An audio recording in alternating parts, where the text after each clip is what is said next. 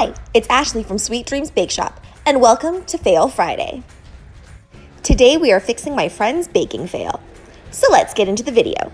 To start off today, we didn't have any fresh lemons, so I'm taking some of the dehydrated lemons that we made earlier, and I am putting it in a food processor to get that nice and fine. Then we are adding it to the sugar and melting it together as instructed. To compensate for the dehydrated lemon, I'm going to add just a little bit more of the lemon juice.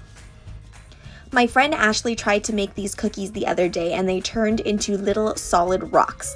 And I kind of think I know why that happened.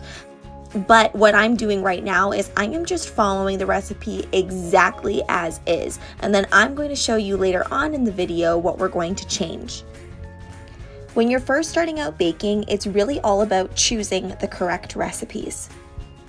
I've never had lemon crinkle cookies, but it says they're supposed to be soft in the center. Now this is a different person's recipe, and this to me seems like it's going to work better than the recipe that we're using. Because first of all, the flour is a lot less, and it also includes baking soda. And baking soda to me is what's gonna give it that crackly top.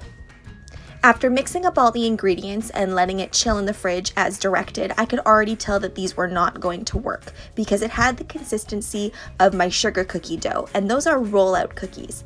As you can see, they're very rock-like almost, and they don't have that nice chewiness that was promised. I'm gonna try these again tomorrow with a different recipe.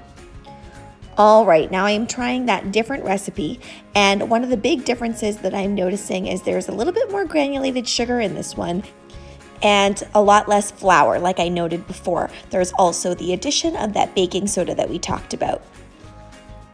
I will put the link to this recipe in the description below so that you can also enjoy these cookies if they turn out. I used a little bit less flour than the recipe called for in this one cookie just to see what would happen, and it turned out really scrumptious looking, but it was a little bit thin, so I went back and I added in the rest of the flour to the batch. I let the cookies fully cool and I baked the rest with the rest of the flour. And as you can see, when I snap that first one, it's very brittle almost, and the second one is nice and chewy and moist inside.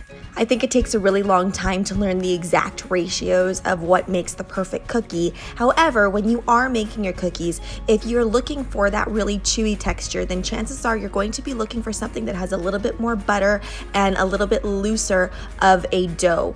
And if you're looking for something like a rollout cookie, then obviously you're going to be looking for something with a little bit more flour in it.